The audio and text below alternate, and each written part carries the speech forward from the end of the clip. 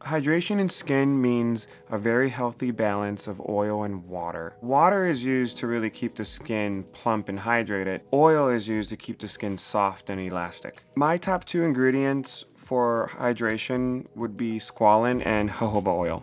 Squalane you'll typically find in cleansers. It's an emollient that's going to be used to soften the skin. I actually used this today.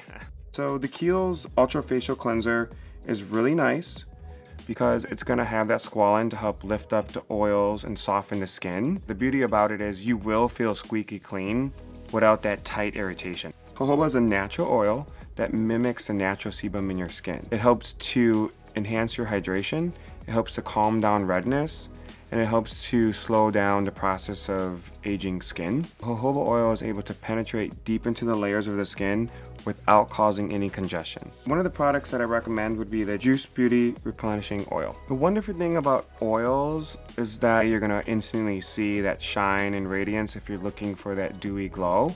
If you have very dry skin, you have to give it about a week to 2 weeks so that your skin starts to get comfortable with the oil. A service I recommend to increase hydration in your skin would be our 30-minute customized facial. We really do customize it based on your skin type. If you have dry skin, oily, or sensitive, we're gonna make sure that hydration fits your skin goals.